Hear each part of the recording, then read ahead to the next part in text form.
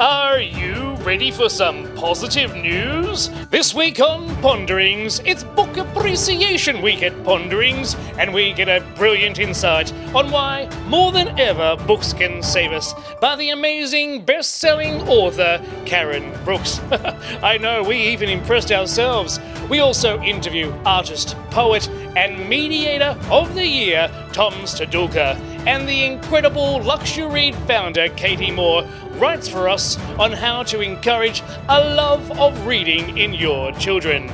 We also uncover some radical tech companies helping, not commodifying humanity, and Beyond Blue, in partnership with Torrens University, launch a new course for mental health that is really inspiring. The Piano Bar in Geelong shows us how they have risen against all odds during COVID. And well, there's so much more. So enjoy your week, human people, and get pondering!